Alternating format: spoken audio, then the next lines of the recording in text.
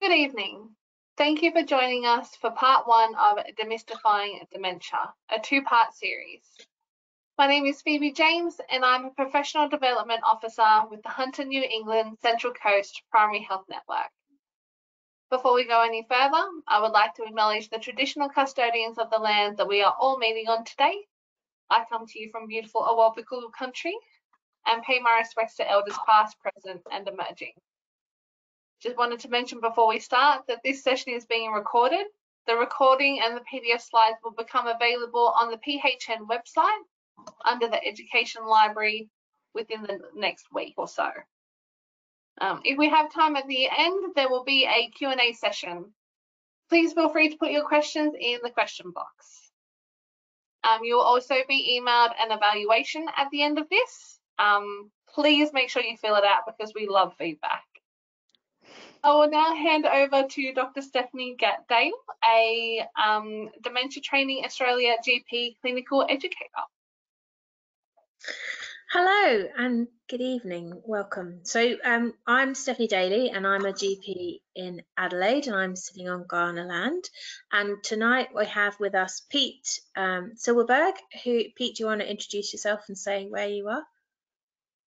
Yeah, thanks, Steph. Hi, everyone. So I'm sitting in Suffolk Park, which is just out of Byron Bay on Bundjalung Nation, of the Arakwal people.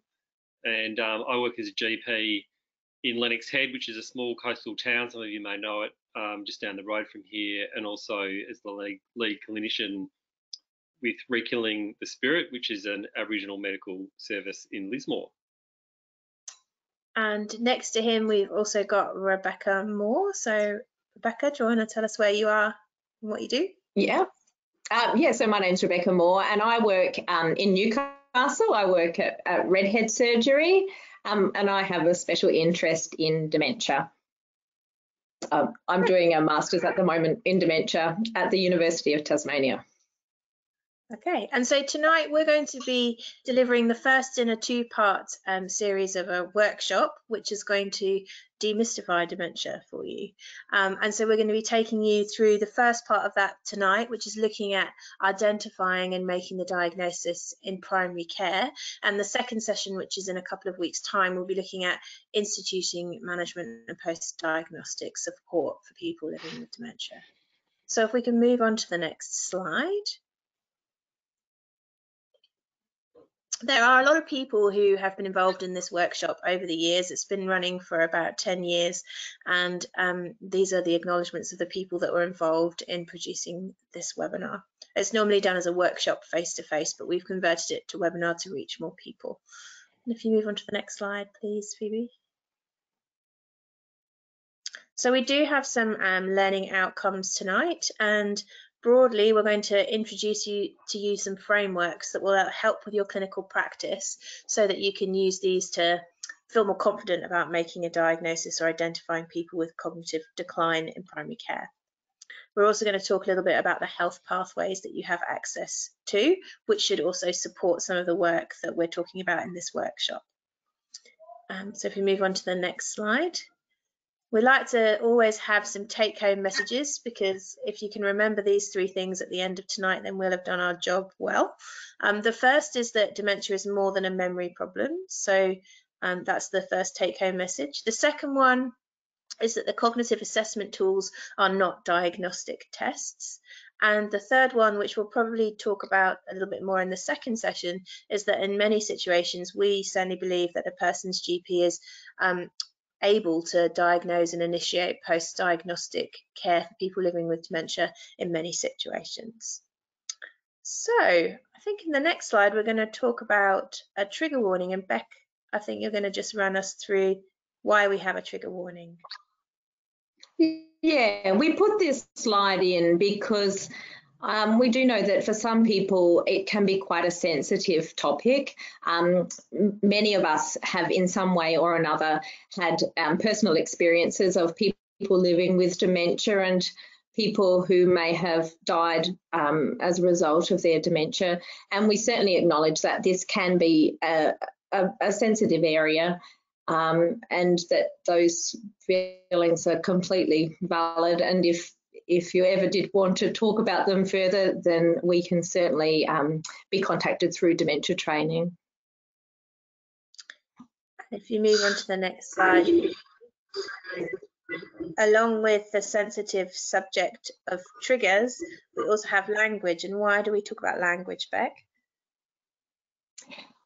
Well, I mean, there are several reasons of this, and it just occurred to me. I've had a few people tell me how much of a change there has been. They walk into a consultation as Pamela, and they may come out of a consultation as Pamela who has dementia. And I think it's really important that as health professionals, we're quite cognizant of just those slight changes in perception, the way that having a diagnosis of dementia might affect how somebody perceives themselves, and certainly the way in which they maybe perceive themselves. And in fact, they've gone in as one person and come out as exactly the same person. And I think the way that we consult is important, making sure that we're directing our conversation to the person living with dementia, to the patient, rather than necessarily focusing on the person that they've come in with. And even as the condition progresses, to involve the person constantly. And that's where language is really important. So there are a series of guidelines that have been prepared. Dementia Australia has some, you can see in the bottom section there, that you can click on to have a look at the language guidelines. But essentially these are guidelines to try and empower and reduce the stigma associated with dementia. So here at Dementia Training Australia, we try hard to make sure that we refer to people who have a diagnosis of dementia as people living with dementia, not a person with dementia, and certainly not a dementing person, because I think just subtle things like that can really have a big impact on the way they perceive themselves and others perceive them. And similarly with behaviour, I think, you know, we've all probably been there talking about a difficult patient or a challenging person. And I think we're certainly encouraging people to discuss these as changed behaviours and expressions of unmet needs, and particularly stipulating what the behaviours are. Yes. Yeah, so it's less about describing the person as the behaviour or as the disease, and more about reflecting that the person has a behaviour as a result of their disease, or they have a symptom as a result of their so yes, and maintaining their personhood. Exactly. Yeah, because you can just by the nature of having a diagnosis somehow feel less of an individual person, and so it's up to us as the clinical professional around those people to maintain that person's individuality by using the correct language. It's also just polite. All right, so we're going to do a little exercise now where we're going to have a think about why we're talking about dementia tonight, really. So if we move on to the next slide, we're going to use the metaphor of the Price is Right game. So the Price is Right game was back in the 80s, a ranking game where you had to rank a list of prizes, and if you got them all in the right order, you won the prizes. And we're going to talk using this as a metaphor to talk around some of the issues that we find around making the diagnosis and supporting people with that diagnosis with regards to dementia. So I'm going to move on to the next slide. Pens were $440 in the 1980s. Huh? So I said it's good to see that pens were $440 in the 1980s on that list. I just noticed that. Inflation hasn't hit everything. Pens have gone down.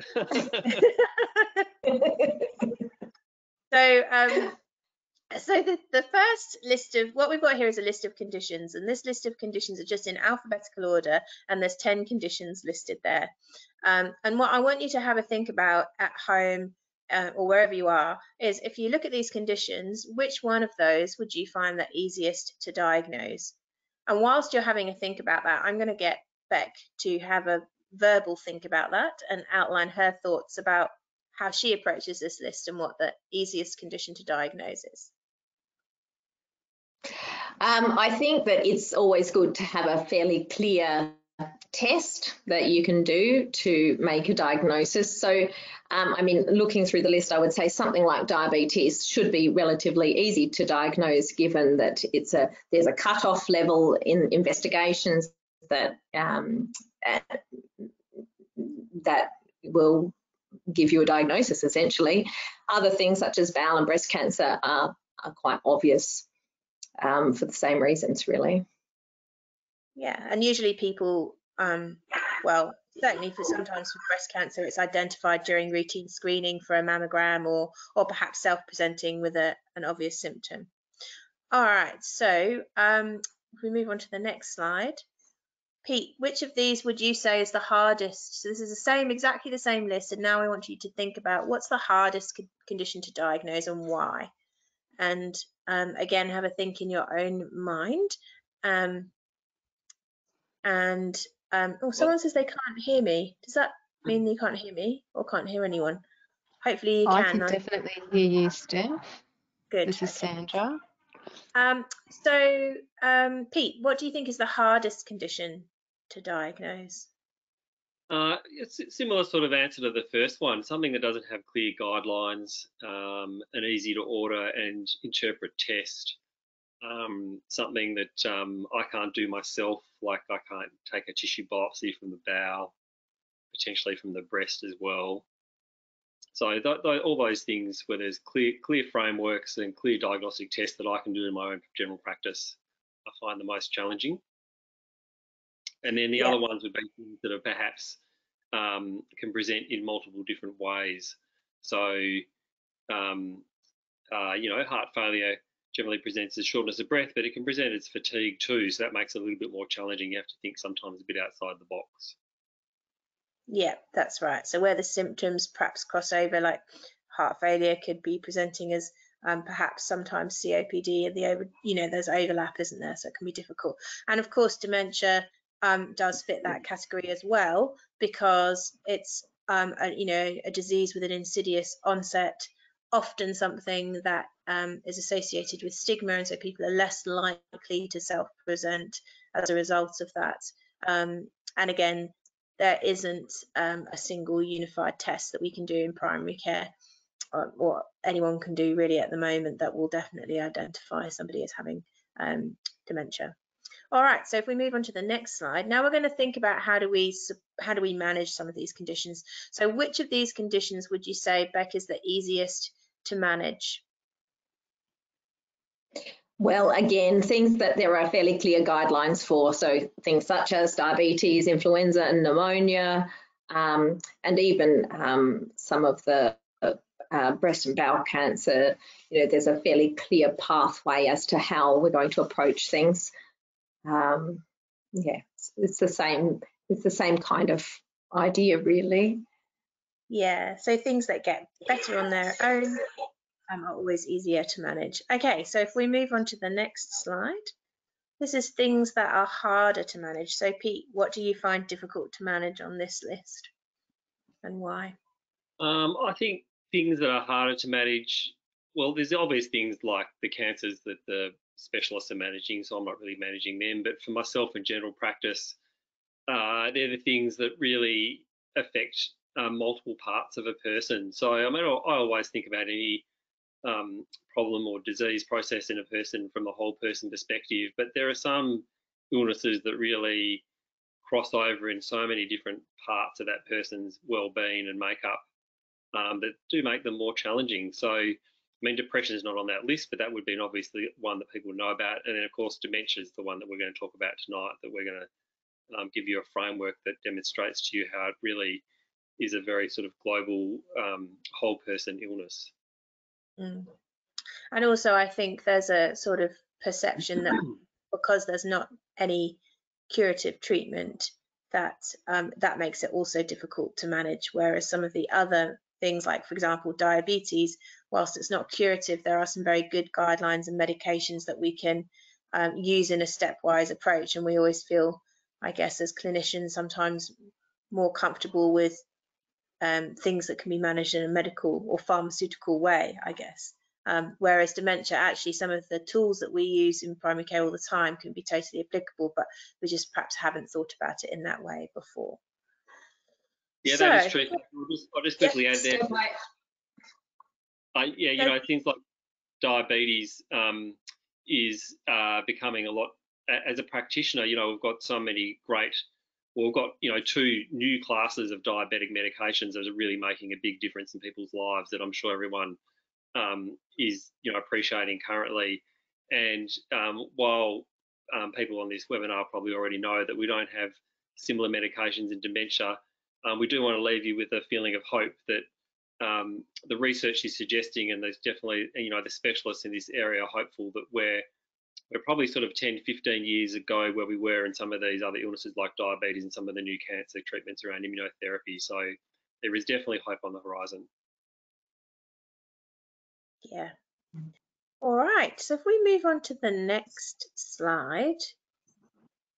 So actually, this list is not just any random list. It is a list of the top 10 leading causes of death in Australia in women. And if we were able to see you, we would get you to answer, you know, which one do you think is the leading cause. But I'll tell you what most people say, because we do this quite a lot. Most people feel that it's somewhere between cardiovascular, so ischemic heart disease, breast cancer, and sometimes cerebral vascular disease. That's kind of the pattern. But actually, if the leading cause of death for women in Australia at the moment is actually dementia. So if we go on to the next slide, I don't think this is the order. So as you can see, dementia is number 1, ischemic heart disease is number 2.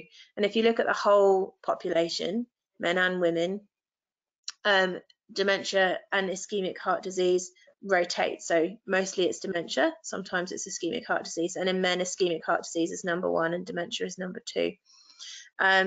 So we have a condition that we all find a little bit challenging to diagnose. We feel not so confident in managing people living with dementia, yet it's the leading cause of death in Australia for half of the population. And so I think that really goes to why we're talking about it tonight, because we really want to improve the level of confidence and you know, skill in the community so that we can actually be better prepared for looking after the number of people who have dementia. And at the moment, with an elderly population that's set to increase, the numbers are also set to increase. So it's about 400,000 people estimated to be living with dementia in Australia right now, but that's set to double by 2050.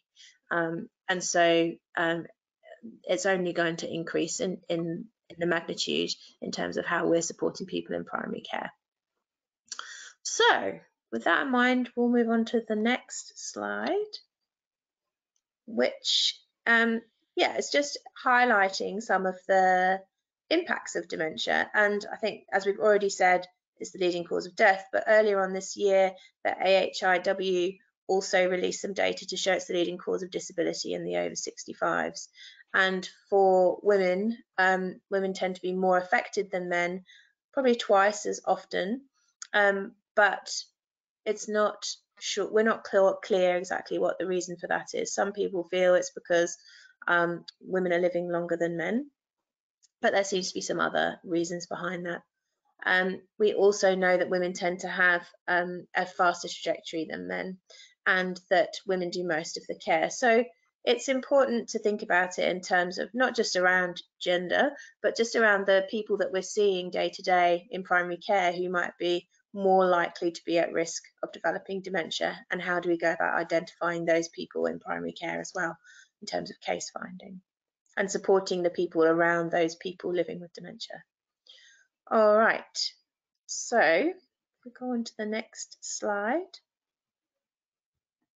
This webinar or workshop was part of some research in 2017 where it looked at how confident practitioners felt. So they looked at supervisors and registrars, and they found that both supervisors and registrars did lack confidence in making the diagnosis of dementia. And they found that the more senior supervisors had more experiential knowledge, so had more confidence because they've been doing it for longer, but their base level of knowledge was not that great, about the same as the registrars. And this shows that, you know, in medical schools and postgraduate training, dementia really hasn't been on the curriculum in a big way. I think that's changing now, and hopefully we'll all become more and more confident as time goes on. But it is a competitive space, the education world. So I guess this slide is just to show you that everybody who completes this webinar or workshop actually does go away feeling a bit more confident about what they're doing, and hopefully can use those tools in primary care. All right, so I'm going to stop. Taking the blindfold off, Steph.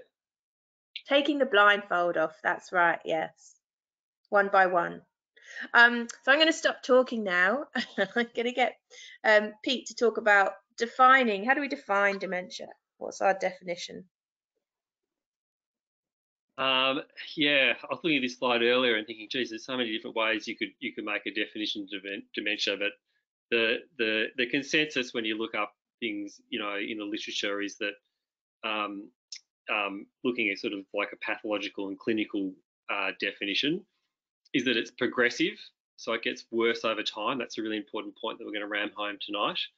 That it's global, so it affects many different parts of the brain, and it affects many different parts of the person. Being an illness of the brain, obviously it's going to affect you know, lots of different parts of the way you live. And like Steph was just saying, it's a life-limiting condition that involves brain degeneration, and in Alzheimer's disease,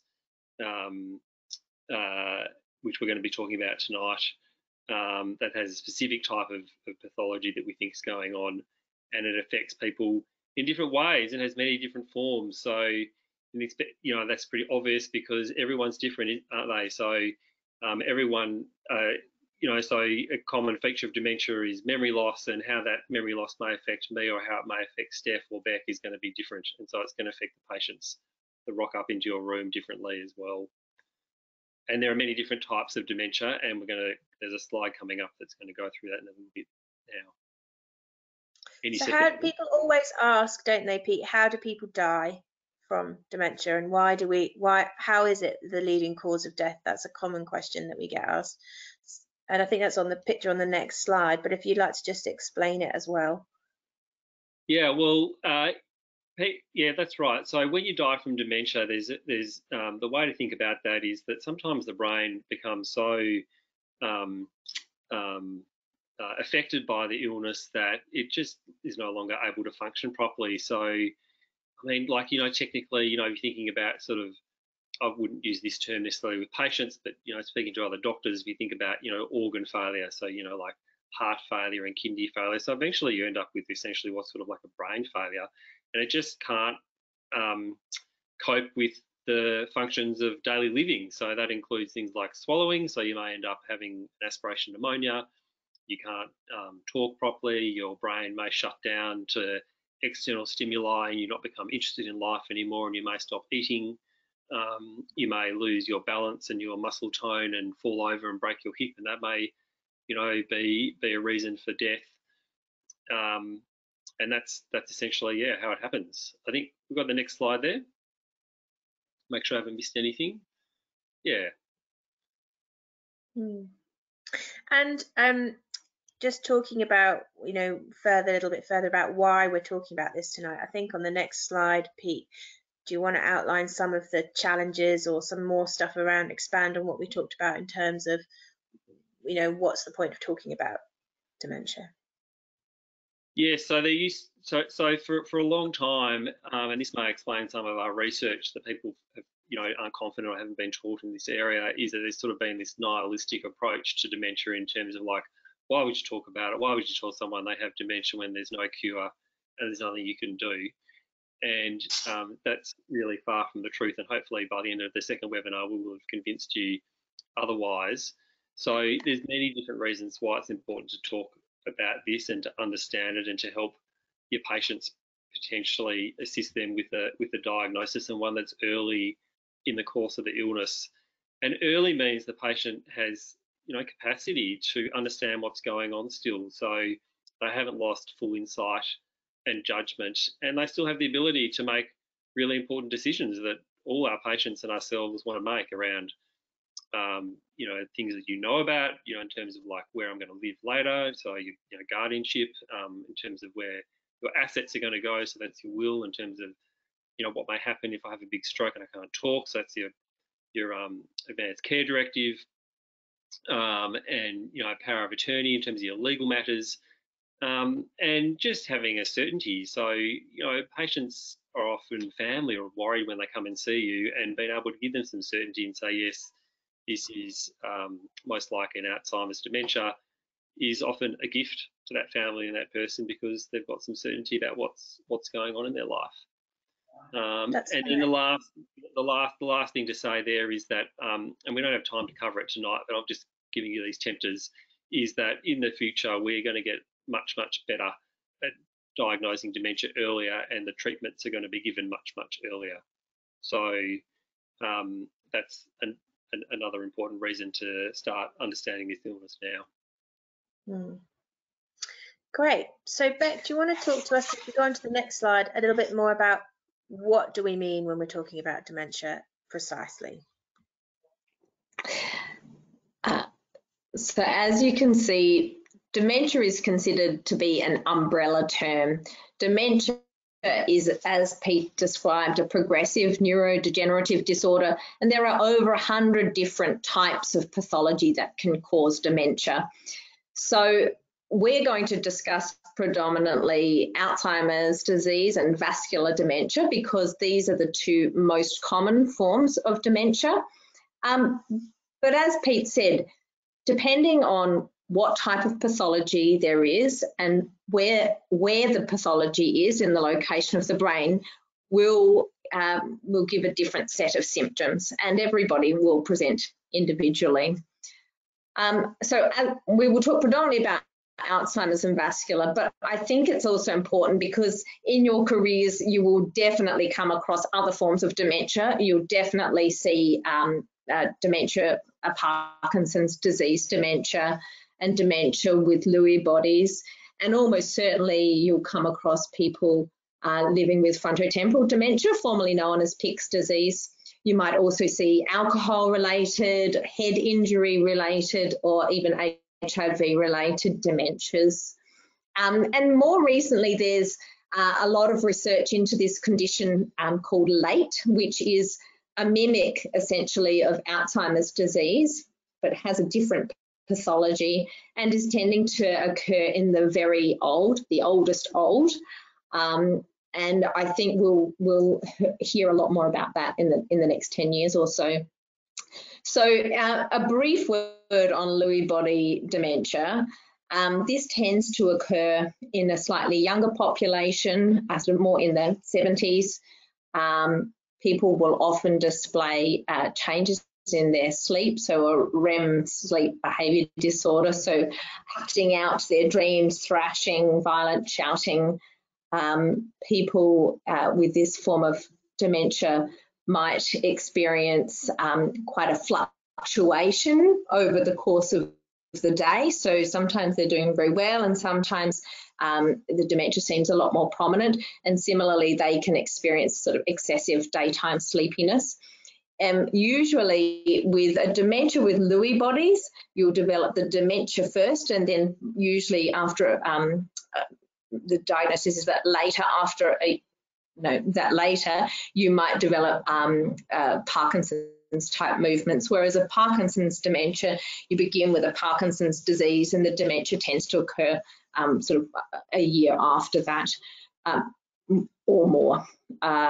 The other thing to note is visual hallucinations can be very common and can be very specific, often of children and animals, and people with these forms of dementia might have an increased sensitivity to antipsychotics. I think that covers everything we were going to talk about. Does that sound right, Steph? Yeah, I think so. Yeah. It's just important to have that in the back of your mind, that some people might have a diagnosis of Lewy body, and quite often people get reclassified. So they might get one diagnosis and then they go and see someone and they get another diagnosis. And also quite a lot of these pathologies overlap. So some people will have Alzheimer's disease, a bit of vascular, and they may also have a bit of Lewy body disease. For us, it doesn't really matter too much. We just need to know that that's a possibility. And so if somebody, say you did treat their psychotic symptoms or their hallucinations with an antipsychotic and it exacerbated their Parkinsonian symptoms, then kind of you've answered your question as to whether there's some Lewy body disease there, and you probably wouldn't use that medication again for that person. But for the purposes of tonight, we're just focusing on Alzheimer's disease and vascular because that's by far the most common, accounting for up to sort of 80% of presentations really. And so really that's what we're going to see most often in primary care. And some of the other ones you'll see them, but they'll be the ones that you're less likely to make the diagnosis yourself in and more likely to refer to other people for support. But I certainly have got about 3 or 4 people with frontotemporal dementia in my general practice who see me, as well as people from all of those different collections of diseases. All right, so we'll move on to the next slide, which is to talk about how do we make a difference or the distinction between what is normal aging and what is dementia. And we are going to talk much more in detail about how you actually make a diagnosis of dementia. So for now, put that to one side of your head, and we're just going to talk about what's normal. So for most people, as we get older, our brains are a bit like a computer and they start slowing down actually from quite midlife. And so it's normal to have some memory lapses. So it's normal, I would consider myself midlife, it's normal that I forget sometimes people's names, people that I know well, or it's normal that I sometimes lose my keys. But it's not something that's happening for me repeatedly and increasing frequency. And probably most people who are busy mums and work of my age are also having the same problems, and so it's in keeping with my peers. So I'm aware of it, and I'm aware that it's worse a little bit when I'm tired or when I'm a bit stressed or when I've got a lot going on, but it doesn't seem to be getting worse. Okay, so that is normal aging, and it's not impairing my ability to function. So I'm getting up and I'm going to work and just about managing to do everything else that I need to do in the day despite being very busy. So that's what normal aging is, okay? But the next slide talks about mild cognitive impairment, okay? Now, this is not normal aging. It's estimated that there's about 800,000 people with mild cognitive impairment in Australia. And what that means is we've got there it's significant memory loss compared with peers. It can actually be other cognitive functions that are also affected. But for now, we'll just use memory. I'll use memory in a case just to briefly explain it. So this is where your memory is more impaired than someone else of a similar age. So a couple of weeks ago in my clinic, I saw a lady who's in her late 60s, and she's quite an intelligent, very highly intelligent, trained as a nurse. Her identical twin sister has a diagnosis of Alzheimer's, so she was worried about her memory because of that. Now she is having symptoms of very significant memory impairment. So she can't remember the details of conversations from the week before when she's met up with people for coffee. She's having some difficulty with remembering TV programs week to week. So if she binge watches a show, she knows what's happening throughout the show. But if she's watching a show that she watched last week, she can't remember the detail of it when she's watching the next episode. And so for somebody who's in their late 60s, that's not normal for age. If you ask 10 people in their 60s whether they could remember a conversation that they had with people for having coffee last week, they would probably be able to remember, and they probably would be able to watch a TV show and remember the episode. But it's not impairing her function. So day to day, she's able to get herself washed, dressed, make her cooking, she's driving, she's doing all of her normal functions, and it's not impairing her ability to function. And when I did a cognitive assessment screen on her, or use the cognitive assessment tool, the things that she failed to get the points for were memory. And so I know that she's got mild cognitive impairment. Now, what the cause of her mild cognitive impairment is needs to be investigated, and we'll talk you through.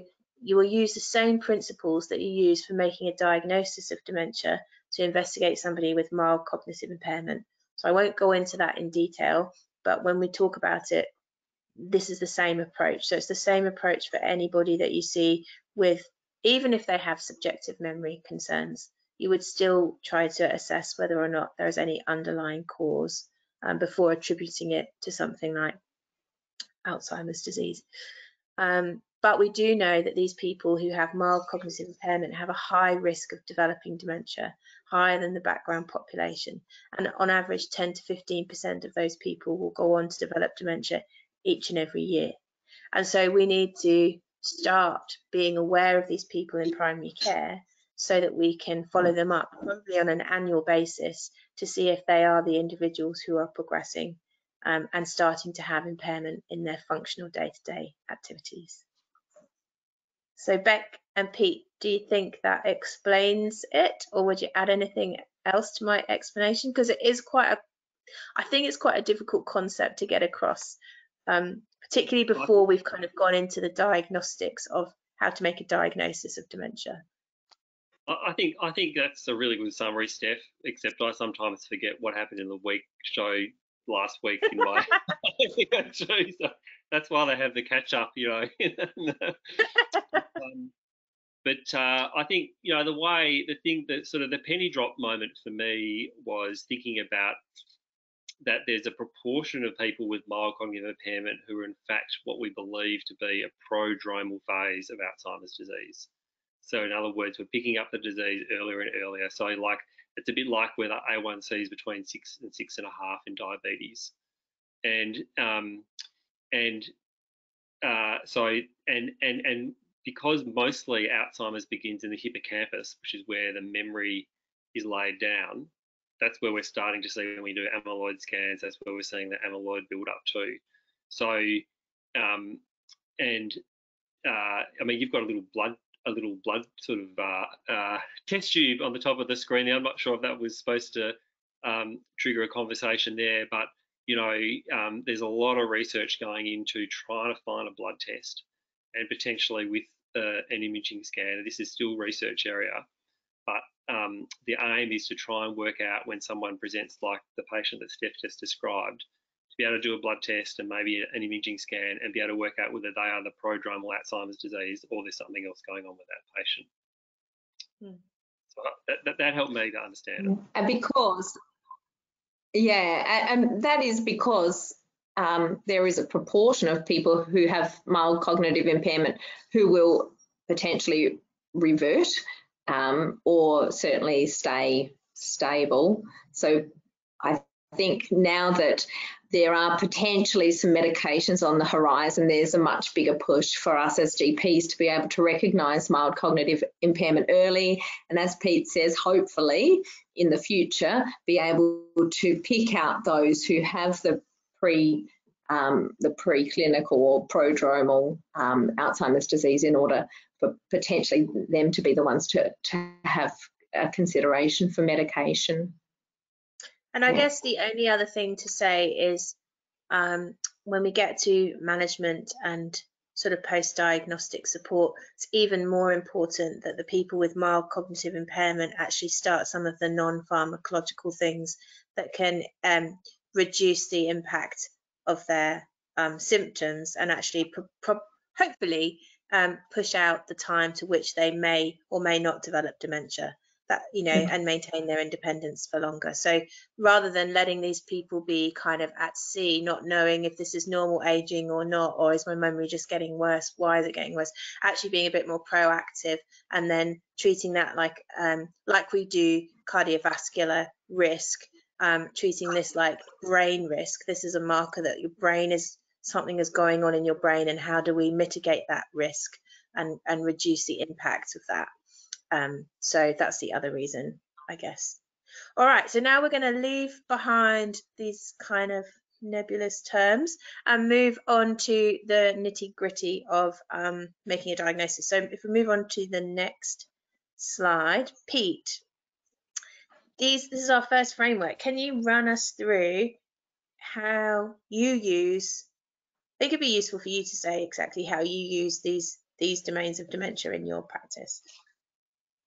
Yeah, no worries, Steph. And we do have a resource that we intend to send out to the people on tonight that has this slide with some extra bits of writing that will summarise what I'm about to tell you now. So remember we talked about dementia being a global illness that affects people holistically. It's a really whole person illness we're describing here. And I mean, there are so many illnesses where you could write down those 5 domains, and I think that would be good when you think about any illness to think about how they're affecting those parts of a person's life. So but specifically, I've learnt this concept with Alzheimer's dementia, and it's very helpful. And I think, I have this saved as a shortcut on my desktop, and if a patient comes into me room and says I'm worried about my memory, or the family member comes in saying worried about the partners or parents' memory or whoever it is, this is a really good place to start and take a history, because it really starts to cover off some of the key elements in terms of making a diagnosis and thinking about your exclusion criteria. So that's the way I think about it. So briefly, the first one is cognition. So we talked about that being memory. So remember we said it had to be progressive.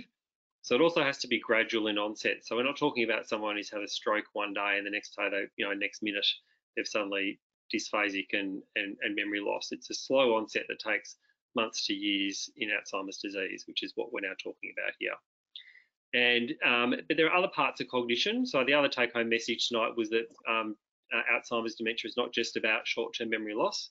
And so, as you would know, it affects things like attention and concentration, judgment and insight, particularly things around everyday activities like driving, safety around the home, in the later stages of the illness, that those things can be affected.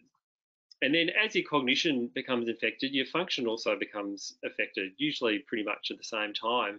And so you have to ask people about what has changed over time. And it's really important that you're asking a carer or a family member, because if the person possibly with dementia in front of you has memory loss as part of the illness, then obviously their history to you is not going to be potentially as accurate as someone, a carer. So you want to obtain this functional decline. So I ask things like, is there anything you used to do that you don't do anymore? Like hobbies, like if you stop playing sport, if you stop playing bowls, playing golf, cooking, other house chores, the details and the complexity of the chores, like the complexity of, like I used to have a dinner party with like 15 people, now I only just cook for myself. And, banking is another one, like how do you go with online banking? Do you remember your PIN number? Those are the sort of questions I ask. And of course, there's all sorts of reasons why people may have a functional decline that you'll have to exclude that isn't Alzheimer's. But in that, if you do want to make that diagnosis, you need to see a functional decline as well. So the next one's psychiatric. So it could be the common things you see in general practice. As part of the Alzheimer's dementia, you can have a depression and an anxiety as part of the illness, or it could be sometimes reactive to the concept of being sick, of being unwell.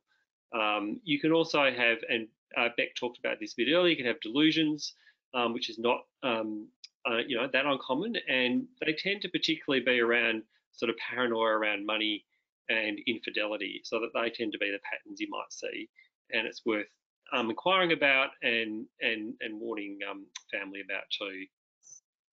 Behavioural change can be obviously fairly broad in terms of how that presents, but the sort of things you'd be asking about would be things like how's your temper, how's your ability to cope with change.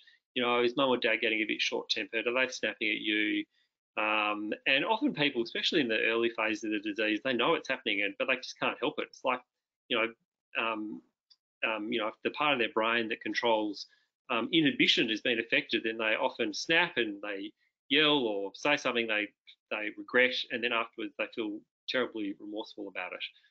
And then another one, so that's one, so that's sort of like an outward one, and then the other one would be sort of an inward one, so becoming withdrawn, and not being interested in life that's going on around you. And so that can also affect wanting to socialise and get out of the house and do those kind of things. And then there's other ones that you probably asked about already with your patients, things like safety around the house and walking out of the house and getting lost, or driving and forgetting where the car is, and these kind of things. And then the last one is physical decline. And so this is often later stage of the illness. And I briefly touched this before about how people die with this illness. And also it obviously depends on what their background comorbid function is. So the physical decline of someone with an Alzheimer's dementia will probably look a bit different to someone where the diagnosis is at 85 or 90, as opposed to someone with a diagnosis of 60 or 65. So, you're looking at things like your mobility and your balance and your falls risk are really important. And the other one would be eating and swallowing and risk of aspiration. So that's a summary for you, Steph.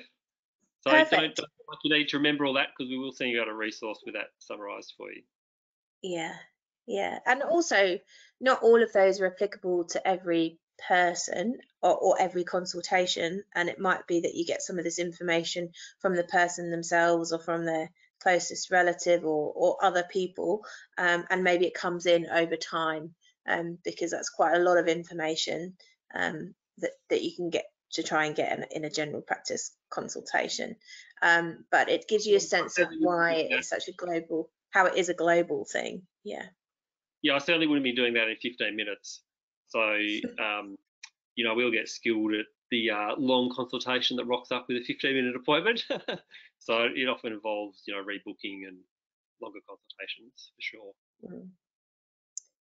And some of that functional stuff might be picked up in, for example, over 75's assessment, health assessment, or something like that as well. All right, so the next framework we've got is the stages framework, and Beck, you're going to run us through the stages framework. Okay, so we have 3 stages, stage 1, 2 and 3. And so the idea of this is essentially sort of early through to late, or mild through to more severe, but again, using more appropriate language, we're trying to talk about stages 1, 2 and 3. So stage 1 is when the person living with dementia may have some functional change, but is still managing at home. And this is the time where family and other supports can come in and start to provide some help. So there are practical devices in terms of, Webster packing and calendars and alarms and that sort of thing as reminders that you can use, starting with a vital call, organising the My Aged Care assessments, etc. And at this stage, you may notice that the person has had a bit of a change in their outlook, possibly some apathy, a bit less interested in their activities of daily living or in their hobbies, just withdrawing a little bit. By stage 2, that's where there is more of perhaps some physical changes starting to occur, and possibly some of the behavioural changes becoming more prominent as well. And often this is the time when you'll be having a lot of consultations with the family who are talking about how hard it's becoming to look after mum or dad. I know when I was working with the geriatrics team in the hospital, often this is the point at which perhaps there's a concern about how safe somebody is to return home. And so things like mobility and continence can often be the point at which perhaps residential care is considered. And then stage 3 is a more advanced form of dementia where some of those physical changes are now very prominent. So the person has declined. There's a real loss of independence, and so people are requiring help with their feeding, their dressing, often bedbound, and their quality of life is certainly diminished. And at this point, we start to look into the palliative side of care as well. Thank you, Beck. All right, and if we move on to the next slide, this is a pictorial version of those two things. So here we've put the domains of dementia onto a graph, and along the top axis, or the x-axis, you can see the stages of dementia at the top, and then the years are represented across time at the bottom.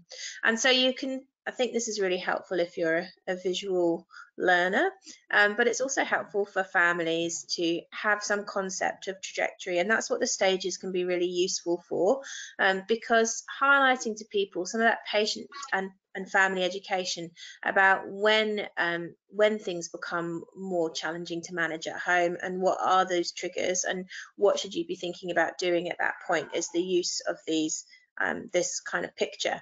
So if you look at the far left hand side of the graph, you can see that stage 1, which is when we talk about a timely diagnosis, making a diagnosis when people still have the capacity to make decisions. And as Pete said, all those beneficial things you can do are best done if you can make that diagnosis in stage 1. We've represented the psychiatric symptoms as a way with a wavy line, and that's because they tend to weave in and out. Like, they can be sometimes the presenting symptoms, but then they can come and go, and it's always important to pay attention to people's psychological and mental health throughout the course of their illness. Behaviours are there represented as a kind of wiggly line as well, because there's some withdrawal, like we said at the beginning, and then this peak of distress that occurs in response to really that marker of kind of being disorientated, or not being able to understand your circumstances, or be able to communicate what your needs are. And so you get these behaviours that occur in response to perhaps environments or other people. And as you can see on that far right hand side of the graph, all the lines are kind of intersecting and coming across each other, and it looks really messy. And I think that's a metaphor for what it's like in real life as well. People's lives are very difficult for both the person concerned and also their family, and navigating that is the biggest challenge with people living with dementia. And I think if we can be there to actually support people in the beginning, you'd probably still get to that point where all the lines cross over, but you've maybe got some plans in place to facilitate moving into residential care or extra home care, or whatever the decision is around that, the person's decision is around that, and enabling them to have some choice in what they're doing at that point. So that's a handy one to have on your desktop at work.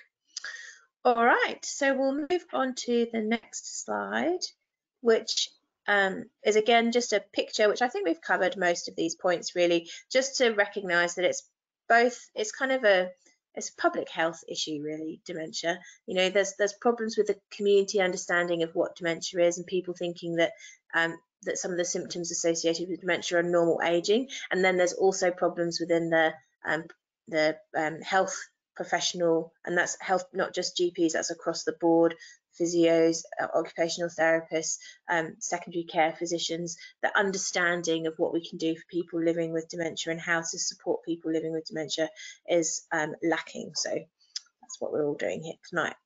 All right, so the next slide is getting into how do we make the diagnosis. So Pete, how do we make the diagnosis of dementia?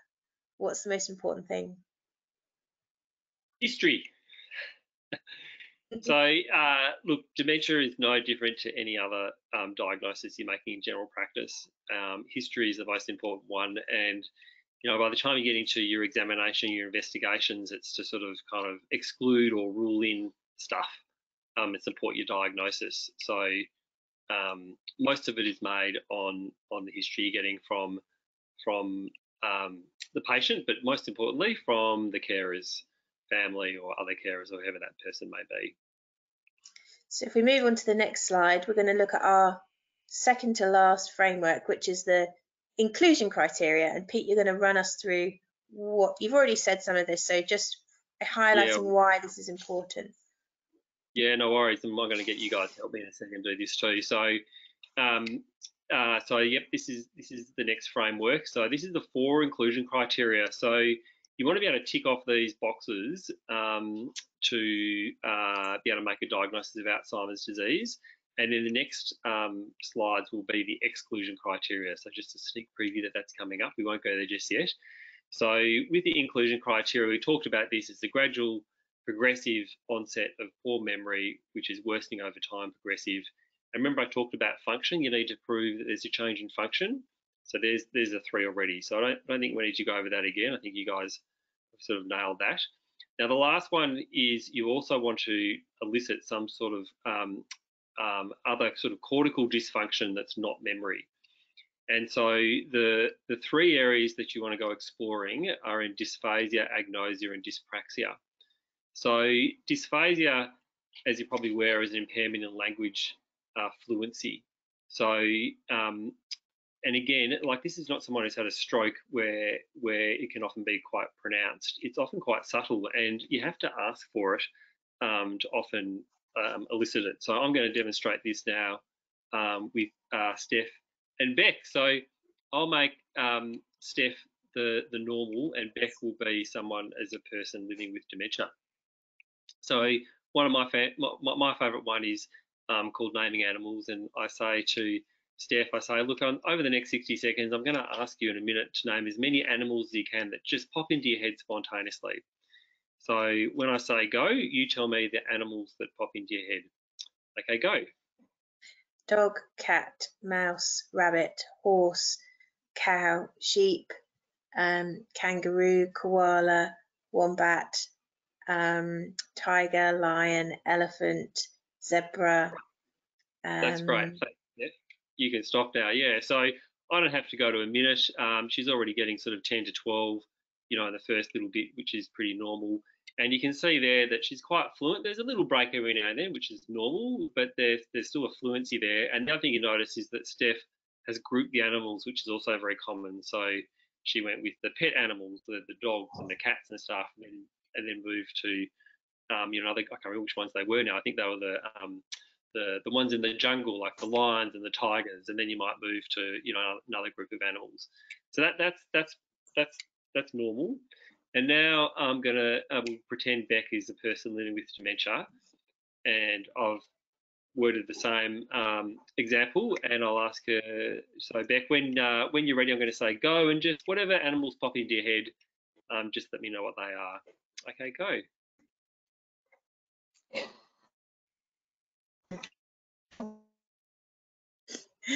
She's frozen. Oh, Beck's frozen. No, don't ruin our example. Okay, Steph, I'll use it. Wait till Beck comes back. Cat, kookaburra. Oh, have I cut out? Oh, sorry. You did cut out. Yeah, so cat. Let's start again. Kookaburra. Yep. I'm sorry. Right. Okay. Animals. Okay. Pig. Okay, Beck. Okay, so in fact, Beck, that was actually Beck. And the head turning sign too, which is the one. So, the head turning sign, I think we've all seen it, but it's where the person will look at the person next to them for some sort of confirmation. And also there's often a repetition, isn't there, Pete, that, you know, they'll say the same animal again and then ask, have I said that already? Well, they might re-ask you the question. So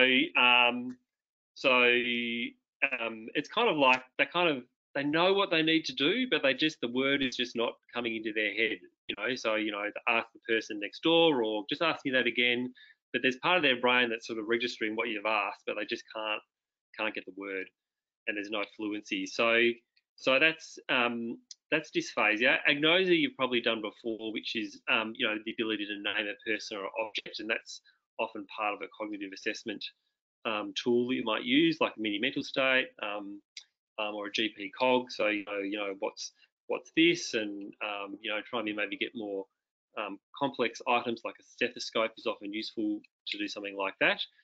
And then dyspraxia is about a disorder of motor skills and coordination. And there's a few ways to do that. Often what happens when a person has dyspraxia with dementia is they lose the ability to use a tool. And so functionally, you might have asked them, and I didn't talk about this, but you could ask them, you know, how do you go using a remote control on the TV, or how do you go using a phone? And they're starting to, you know, oh, so-and-so always used to do the TV remote control, but now I just do it for them, or they're mucking up things on their phone. So you can ask them to demonstrate that in your room by doing this. So Steph, I'll do you first. So you can be the normal person again. So can you demonstrate to me, Steph, how you would brush your teeth when you go home tonight? So keep going, Steph. So you can see there she's demonstrated the toothpaste, and she's demonstrated using a tool and even spitting out. So that's very good. And then Beck, yeah, we've got you. Okay. So could you, as a person living with dementia, can you demonstrate to me how to use a toothbrush?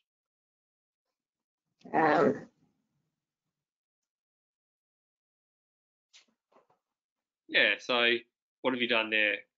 What are the signs that you've demonstrated there, Beck? Well, I think that I might have a general gist, but I think a lot of the context is gone, and there's yeah, I think some difficulties with that planning and progression, really. Yeah, that's right. So there's no movement from one task to another.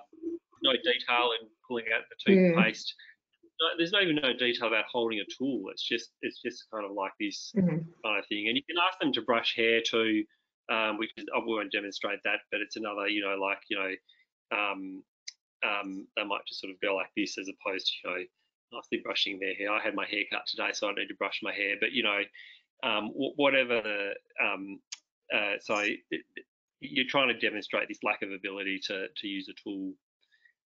You can do things like too, where you have your hand on the chair and you get them to sort of, you know, do repetitive motions too. That's another one you can do, the dysdiadochokinesia. So yeah, that's the inclusion criteria for you. And the clock drawing test is another demonstration of dyspraxia as well.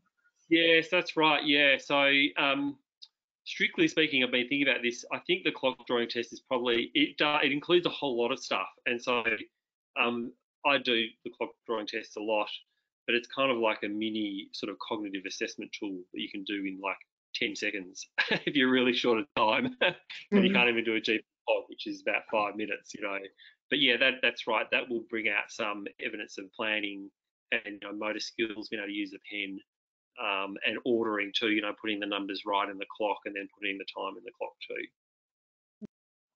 All right, so that's the inclusion criteria, which is basically a distillation of the DSM-5, so a shorthand version of that. So Beck, can you run through the exclusion criteria for us? Sure. So essentially, we're now trying to make sure that we're not missing anything else. So the exclusion criteria include delirium, other organic causes, as well as psychiatric illness. So we've probably all seen delirium. Delirium can occur in people who are living with dementia, but delirium is an acute onset of confusion. It's characterized by a fluctuating course. So so you'll notice that over the course of minutes to hours to days, the cognition will fluctuate, as will alertness.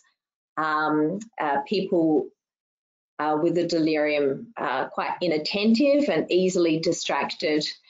And you can get different forms of delirium. Essentially, you can have a hypoactive delirium in which the person is quite sleepy. You can have the hyperactive delirium, which, you know, as residents in the hospital, we were all getting called for code blacks, and that's generally this sort of very agitated, emotionally labile, shouting, etc. state. And then you can have a mixed delirium where it fluctuates from hypo to hyperactive. I suspect the hypoactive is probably the one that perhaps is a little bit more concerning, because this is sometimes the one that we miss. And certainly in the nursing homes, it's the lady in the corner having a nap that might get missed as a delirium, because delirium should be considered as an emergency. Delirium essentially signals that the brain is failing, and it's really important that we try and discern the cause of the delirium. It's a talk for another day, but certainly looking for causes like infection, medications, constipation, dehydration are very important. And this moves on to the other organic causes, which we need to exclude before we make any diagnosis of dementia. So looking at endocrine, metabolic causes, vascular causes, medications, and that includes alcohol and also alcohol withdrawal. Looking at the anticholinergic burden in somebody's medication is quite important. And we'll talk later about investigations, but essentially investigations are trying to exclude the delirium and other organic causes. I had a patient not long ago who had a subdural hematoma. I had a lady quite recently with quite a low sodium. Just trying to think recently, and some medication issues as well recently, which once we addressed, actually the cognition returned to normal. And then psychiatric illness is an important consideration. We all have learned that, you know, people who are experiencing a depression might have a reduction in their concentration and in their memory and attention. And so it's really important that you do a mental health assessment. Particularly, there is a geriatric depression scale that you can use. Other psychiatric illnesses would include anxiety. And I think it's also very tricky for those patients who have a history of psychosis, like schizophrenia or a bipolar disorder. And then sometimes it's rather difficult to discern whether this is an aggravation or, you know, a recurrence of a previous mental health condition, or a new diagnosis of dementia, or both. And I would suggest that that's the type of patient that you would want to refer for a second opinion. But I think that excludes it. Sorry, yeah, go on. I was going to say the bottom line is that you can have any of these things and still have a diagnosis of dementia, and that what you would do is treat them or identify the issues, correct them if possible, and then review the person to see them again, because particularly with delirium, it's almost like a red flag for dementia, because it suggests that you've got low cognitive reserve, and so those people may well have something that hasn't been detected in the past. So yeah, thanks, Steph. That's right. I think, yeah, they should always have a review. If somebody comes in with a delirium, we should be reassessing them in 3 months. So when they've hopefully returned to their baseline, to assess their cognition, because people living with dementia are more likely to develop a delirium, and also people with the delirium are more likely to develop a dementia. And as you said too, and we keep reiterating, it's all about review. So there has to be shown to be a progression to things, and that requires regular review. Yeah, perfect. All right, so we're going to move on to the next slide now, which is introducing our case study. So we're going to try and show you or demonstrate the inclusion criteria through the use of this case study. And so for educational purposes, it is quite simplified. You know, we're not all going to get a 75-year-old lady who is only on one single medication, so think of it in terms of that, just using it as an educational tool. But Sophie is a 75-year-old lady. She lives on her own, and she's come today with her daughter. Anna is a 75-year-old lady, and she's come with her daughter, Sophie.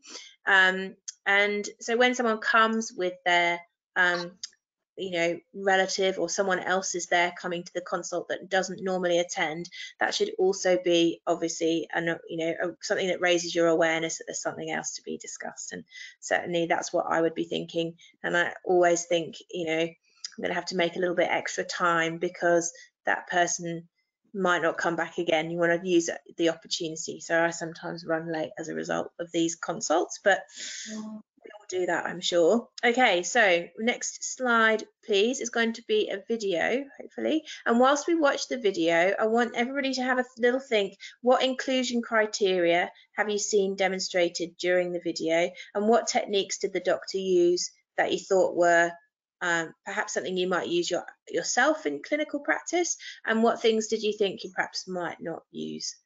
So if we could play the video. Hopefully it's going to work. And if we stop it at the point where... Hello. Hi, it's good to see you. How's things been going? Look, I've come about the flu injection. I think I'm a bit late, am I? You are a little bit late, actually. Oh. Yeah, I was wondering, we sent out some reminders. I thought maybe you didn't get the reminder for the flu. I can't remember getting one, no. Yeah, well, that's great that you've come along today. Yeah. I haven't seen you for a little while. How have things been going? Cutting back a little bit. You know, my garden was fairly big, and I'm just sort of downsizing a bit on that because although I still love it, it was getting a bit much for me, so I'm cutting back on that. And I just had a look through your file before you came in and noticed that your blood pressure medication were due a little while ago. Have you still been taking your tablets for blood pressure? I think so. Yeah, you take them in the evenings, Mum. Oh, do I? Yeah. Right, yes, okay. But I've run out, have I? Well, the prescription looks like you should have run out a little while ago if you'd been taking them regularly. Oh, right. Perhaps I miss some sometimes, I'm not sure.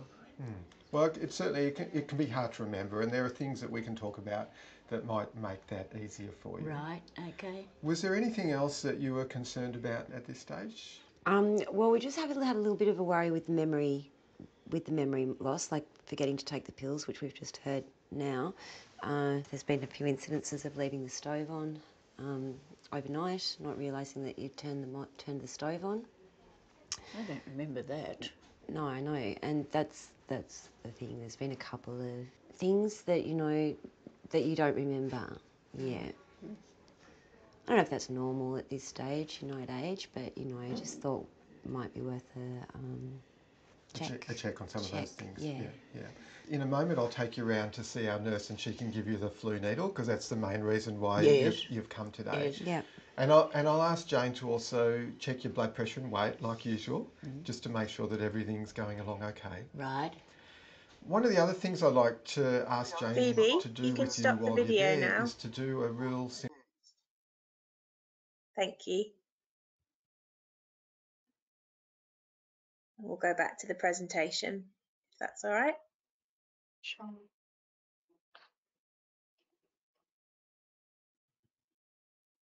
Hopefully everyone could hear that. I did see a message that somebody couldn't hear, but hopefully you could all hear. Will lip read. Yeah. Pardon? Will lip read. Yeah. So obviously it's difficult for your participants to kind of explain what they saw in terms of the inclusion criteria. So I'm going to use Pete and Beck for this. So Pete, what did you see in terms of the inclusion criteria in that little short vignette? Well, we actually saw quite a lot. So there was a demonstration of memory, so forgetting to take her medication and pick her repeats up. We didn't quite see it at the start, but she missed a recall for her flu vaccination, and there was also a change in her function, so that needs to be explored further. So she wasn't gardening and looking after her garden as much, which could be a whole lot of reasons, but the early stages of Alzheimer's may be one of them, and also. Now I'm having memory loss. What was the last one we talked about with her? I can't remember now. Oh, She's leaving the stove on. Did you mention that? Stove on, that's right. Yeah, she left the stove on. Yeah, that's right. So yeah, which is a little bit more common and sort of like classic example. Yeah. So I don't think that anybody could actually hear the video. It looks like people had trouble with the sound. So for the benefit of everybody who didn't hear the video, the purpose of that consultation was to demonstrate how, actually with some open questions, keeping Anna central to the process, asking her some open questions, you can detect the body language of the other person that's in the room and sense that something else is going on, and then ask permission from Anna, who's the patient, if it's okay to get a collateral history from her daughter. And the important thing is recognizing that it's really important to get that consent, to get that secondary information, and the importance of actually getting that collateral history, because the hardest thing in the world is to try and make a diagnosis of dementia without that collateral history. Wouldn't you agree? I think like you need to get some other information from somebody else, unless it's really, really obvious. You need to know, you need some sense of timeline, and you need some sense of how things have changed, and really that comes from an external perspective most of the time. I think people could. I think there was maybe one person in the chat box. So hopefully everyone else would hear the video. Oh, good. Hopefully. I'm guessing so. But I think I agree with you there, and I think for those who could hear the video, that was sort of a classic example. So if you had Anna there by herself, you just wouldn't get that same sense of what's going on, or the same sense of concern and worry about the changes. And that's another interesting part of dementia, is that some people have the insight and they're worried about it, and some people don't have the insight and they're just completely oblivious to the concerns of everyone around them. And then you really do need the collateral history, because you just wouldn't get a history from them. They'd just say everything's fine. But often you can also see there subtly that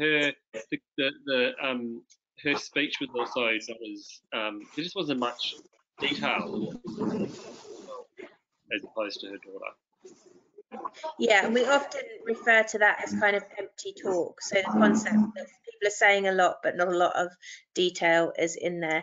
And also, I think it's important, once you've watched that video a few times, like I have, you can tell that when Hilton asked the question, or Dr. George asked the question, you know, how have things been going? Her response was kind of didn't really make sense to the question. So she said, "Oh, I've been cutting back on my garden," you know, and it was a kind of didn't relate particularly to how he had asked the question, and also you know, he had made sure that he took care of looking at the record before she came in. He was aware that she'd missed her medications, so just being prepared for those consultations also, and using other information around the medical record can be helpful.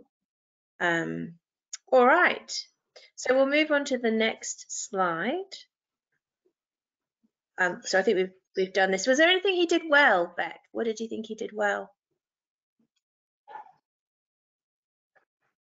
Oh, you're on mute. Oh, I thought he was very inclusive. I do think that. Am I? No, you're not now. No, you just went a bit quiet too. No, sorry. Yeah, I mean, I think the way that he approached things was very inclusive. I think he sensed that Sophie wanted to talk a bit more as well. And I do think, as you said, him having prepared and prepared by having a look and seeing what scripts were required, etc., was quite good. And I think just giving the sense that we've got time to talk about this. I know we're busy, we're very busy, and it's sometimes hard, but these are the ones that you've just got to just slow it down a little bit, just in this initial consult, just to get the bones first. Yeah. Yeah. All right, so we'll move on to the next slide. And the next one. And the next one, because we've done all this, but this would be if we were able to communicate with the participants, which is a little bit tricky. So five things you would do as part of your examination. What would be the top 5 things you would do, Pete? Good question, Steph. Number one, if you include some sort of cognitive assessment tool as part of your examination, if I was in an OSCE station, I'd probably be allowed to say that in my exams. If there are any registrars watching, I would do that. But let's just say we'll exclude that for now. So I would do weight would be my number one, because weight just tells you so many things about someone's function, their their ability to shop, to cook, to remember to eat, to have an appetite, to absorb food. It tells you, just a heap of stuff. I'd do a blood pressure. as part of their cardiovascular risk assessment, which is associated with vascular dementia and Alzheimer's dementia. I would think about doing urine analysis about any urinary symptoms, just to exclude UTI as part of what's potentially going on.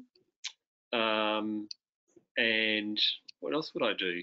And I would consider also doing some sort of focused neurological examination, depending on what they presented with. If they were unbalanced, or if they had visual loss, or if they had like a hemipresis, obviously you'd be examining for that. Great. And if we flick onto the next slide, I think you've covered them all. Yeah, temperature I think was the only one you didn't say, and maybe an ECG. Pulse, yes, good, thank you. Next slide.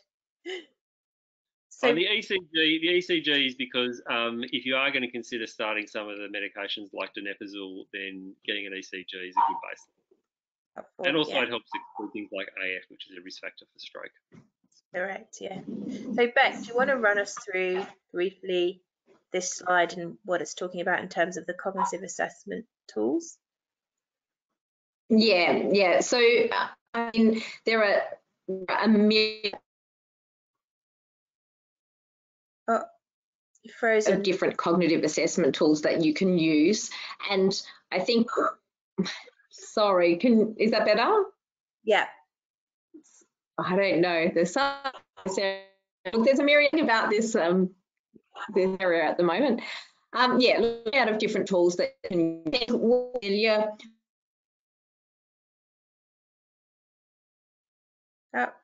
You've gone again. I'll fill in for Beck. So there's several different cognitive assessment tools, and the bottom line is that you may need to adapt the one that you use depending on the person sitting in front of you. So for example, if you have someone of non-English speaking background and you're trying to do a cognitive assessment tool, perhaps a mini mentor isn't the best one to use, because that certainly has some disadvantages for people who don't speak English. So you might use the RUDAS. And the RUDAS is something that was developed in Australia, and you can use it with an interpreter. It's quite a conversational cognitive assessment tool, so it's also less of a test, I think. So for people who are feeling particularly anxious, it might be a useful one to do. And it's certainly worth having a look at if you have never had a look at it before. Then you have the Kika, which is has some evidence for using in Indigenous populations, and there's both the remote and urban version, as well as a Torres Strait Islander version, and that basically is differences in terms of the pictures and the things that you're identifying within the assessment. So it's specific for that population, so you're trying to remove any disadvantage that you might get from using one of the other tools. And remembering that people in the Indigenous population are actually far greater risk of developing dementia at a far earlier age. So really you're thinking about from age 55 for that population. And so it's really important that we actually are proactive in looking at people's cognitive health when they're from the Indigenous populations. Then we have the GP cog. Sorry, from 50 actually. 50, yeah. Yep. So GP cog is also Australian designed, and it's a 5-minute assessment. So it's designed for a primary care consultation. And if you haven't used that one, it's worth having a look. It's an online tool, and it talks you through everything. It includes the clock face, the 3-item recall, and it also prompts you to do the investigations and the collateral history as well. And the MOCA, which there is some training to do in order to use it, but if you're a health professional, you can gain free access to that training. I find that the MOCA is also a good one to use. But I think people in fact, I had a lady last week, she said, I was going to practice this test before I came in. So people are familiar with the mini mental, and they will have a go at practicing it and want to get a good score. People who score highly, it may be because they don't have dementia, but it may be because they have a very high educational background, and so they've managed to get a good score because of that.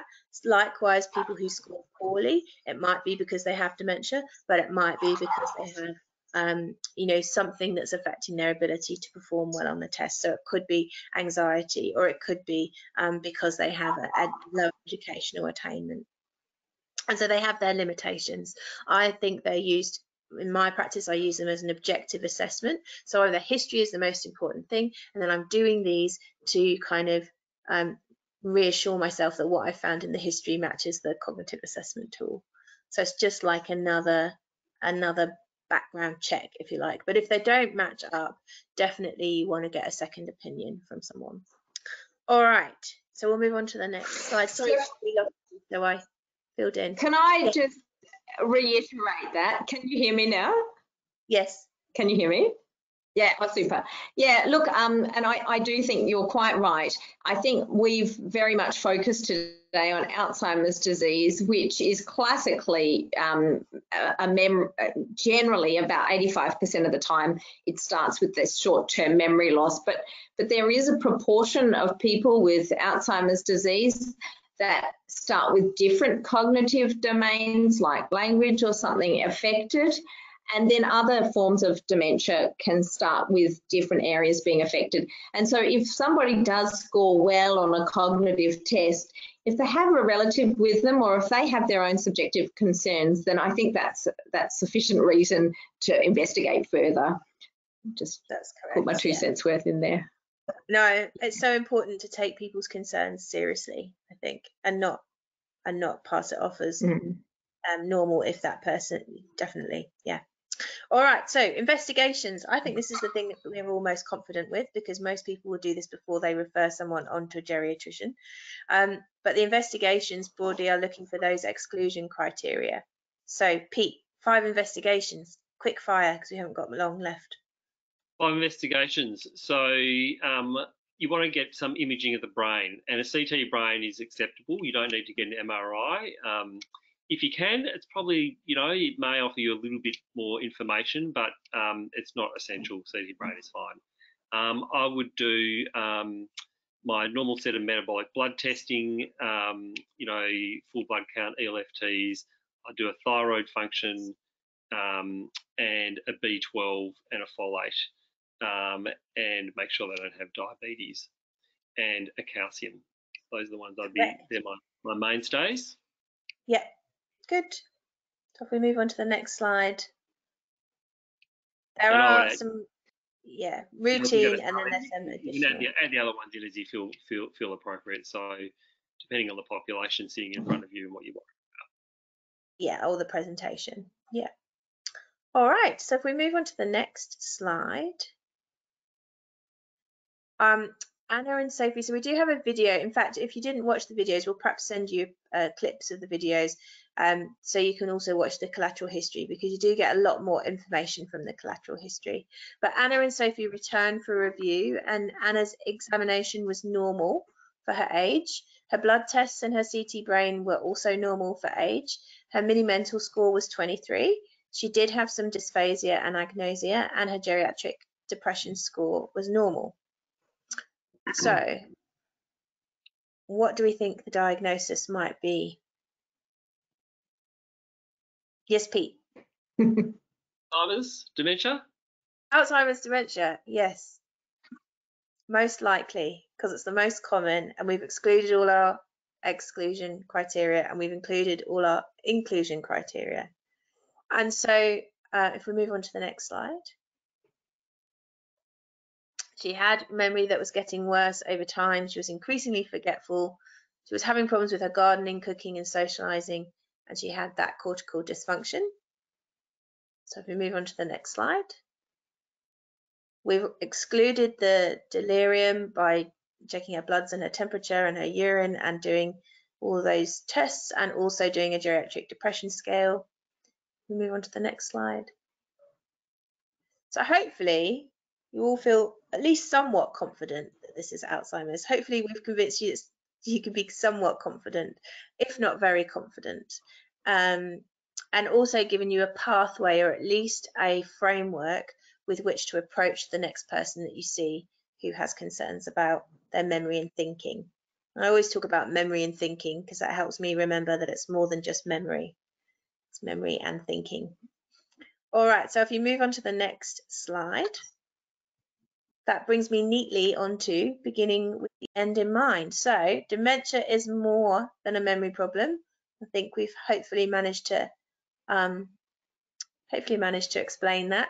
We've also talked about the cognitive assessment tools, and you notice we don't call them screening tools because I don't feel they really do any screening, but they can be useful to aid your assessment. And next time, we'll start talking about post-diagnostic care and actually how do you deliver.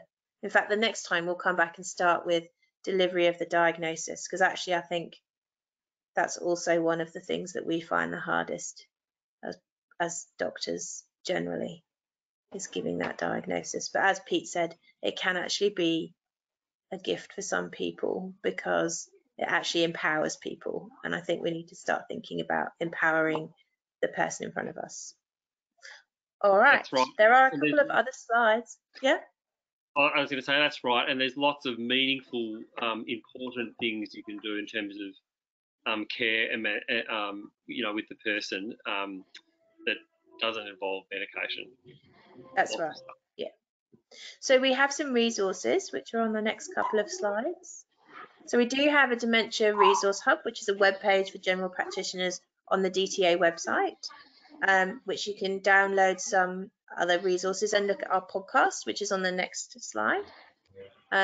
We do have this podcast called Dementia in Practice, which talks about lots of really interesting stuff, gets the perspective of people with lived experience, carers, talks about all different aspects of what it's like looking after people with dementia or people's experience of dementia. So if you want to have a listen to that, you're very welcome. And Health Pathways, you have a Health Pathways and an excellent clinical editor who's somewhere in the background, who might show her face. I'm here. Hello. So, Funny you should mention all those resources because they're all on Health Pathways. Is this where you would like me to show my screen and where they all are? Yes, please. Firstly, thank you for that amazing presentation. Thank you so much. Can you all see a login slide for Hunter New England Community Health Pathways? So you are all welcome to QR code, and that's the login username and password, and you are welcome to have a little look around the site while we're talking. But that was just an amazing tour through the cognitive impairment and dementia pathway. Thank you. And one of their colleagues, Hilton Copy, who is a clinical editor for the Mid-North Coast Community Health Pathway, has developed a fantastic pathway for all the communities to use, and we have used that as a template for ours. There are two ways to find it. You can put dementia up in the search bar up the top, or you can go down the side to older person's health. They'll both get you there. But let's just click on it because I realise that it is already 8:02. But I just wanted to point out that there are so many things in here that were mentioned tonight. I did earlier this week change cognitive screening tests to cognitive assessment tools down here, but I forgot to do it up in the practice point. So I will change. I've already put a request in to change that tomorrow. These people have talked very much about getting the history from the family and the carer, so that's up there. All the 5 domains are on there. I don't know, Peter, what's on the resource you're going to hand out, but these have got all the 5 domains that you talked about tonight in that assessment. The resource is basically you can copy it. There'll be a Word document. You can copy and paste the text and make a shortcut in your best practice software or your medical director software, whatever you're using. So you can bring up domains, you can bring up investigations and those kind of things. Is it worth? It might be worth adding to the health pathway because we do put templates on pathways sometimes so that people can download it. So that's an idea. The physical examination is exactly what you said. We've got a specific pathway for the focused neurological examination. Routine investigations, all the ones that you outlined, all the cognitive assessment tools that you mentioned are there. All the additional investigations when you might consider to do a CT scan, some ideas around the differential diagnosis for delirium and dementia and depression. And if you are looking for the geriatric depression scale, that will be on the depression in older people's page. And I just want to show you a really cool thing. If you're looking for something on a health pathway and you can't find it, click the expand all button. And let's just say you're looking for the geriatric depression scale. Press Control F and do that. And then you just flick through and you'll find where it is in the pathway. So that's a neat tool. that I use a lot because I can, even though I write the pathways, I often can't find what I've written. So just a little tip from me to you. And then the 4 exclusion and 3 inclusion criteria and the types of dementia. So I think that's where we got to tonight. And the rest, next time we meet. Part 2. Yeah, when we meet in 2 weeks' time, Lee Fong will be here and he will show you through the rest of the pathway. And I believe he's listening tonight. I've seen his name. And just also to let you know, down the bottom in the 4 health professionals, we've got that Dementia in Practice podcast series. We've got all the resources from these guys down there as well. And of course, we've always got the 4 patients information there. So please have a look around Health Pathways. If you've got any feedback, send us the feedback because we can only make these pathways as good as we hear from our audience. So please let us know what you think. Excellent. Thank you, Sandra. It's all right. I'll stop sharing so that. And Hilton was the guest star doctor in that little video. So yes, he was. Yeah, we're very lucky to have Hilton. I'll just leave that up in case people miss that. Okay. Well, we're 5 minutes over. If anyone has a question, we are totally happy to stay, but you are also very welcome to finish. There are no questions in the box. I'm assuming there was no question. No. I'd just like to say a huge shout out to our presenters, Steph, Pete, and Beck. Really, really interesting, really engaging, which I can understand can be difficult on a platform like this. And I just wanted to say thank you to our audience for spending their evenings with us, because this does cut into home time, life time, family time, dinner time, and on a really bad day, extra work time. So we do appreciate the time people spend with us. Bedtime, that's right. Yeah, other than that, thank you. And I want to encourage everyone to come back in 2 weeks. Yes, 2 weeks. Don't miss it. We just encourage everyone to come back in 2 weeks on the 6th of September for part 2 with these guys, because I think it'll be just as fantastic as tonight's been. Thank you. See you then. Bye. Thanks so much, everyone. Good night. See you.